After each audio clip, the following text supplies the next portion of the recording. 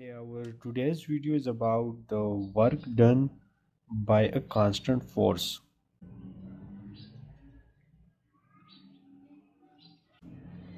Constant force is equal to the change in kinetic energy.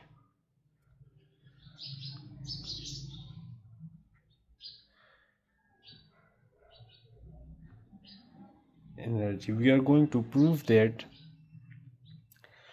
the work done W is equal to the Kf minus Ki or K minus K naught. This Kf is the final kinetic energy and this Ki is the initial kinetic energy, which is equal to del into K e kinetic energy.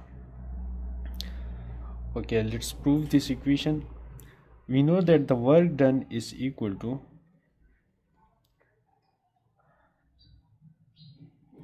F force dot S, where F is the force and S is the displacement.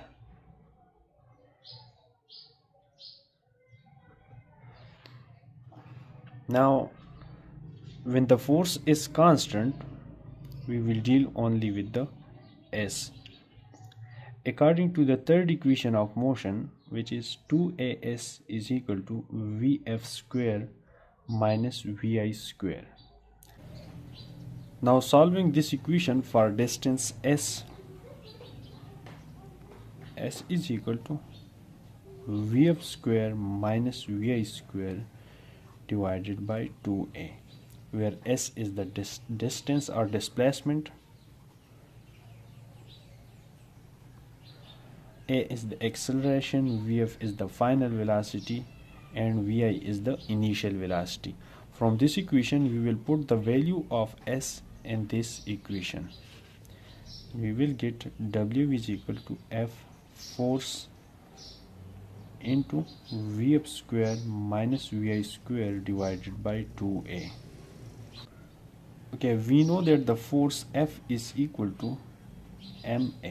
Putting the value of F in this equation, we will get W is equal to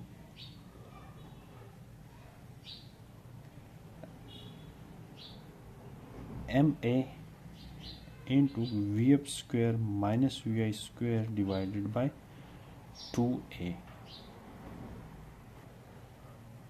Now this a will cancel out with this a, and W will become equal to m by 2 into Vf square minus Vi square, which is equal to m Vf square by 2 minus m Vi square by 2, and the kinetic energy is equal to 1 over 2 mv square.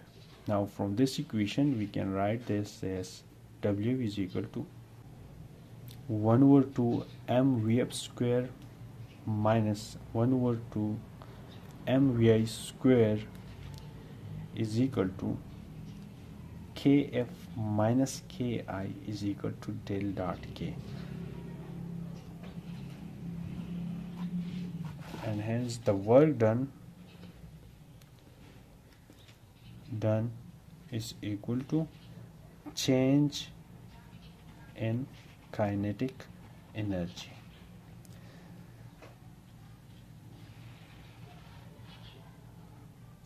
Thank you for watching, and don't forget to subscribe Easy Edu for more videos. Thank you.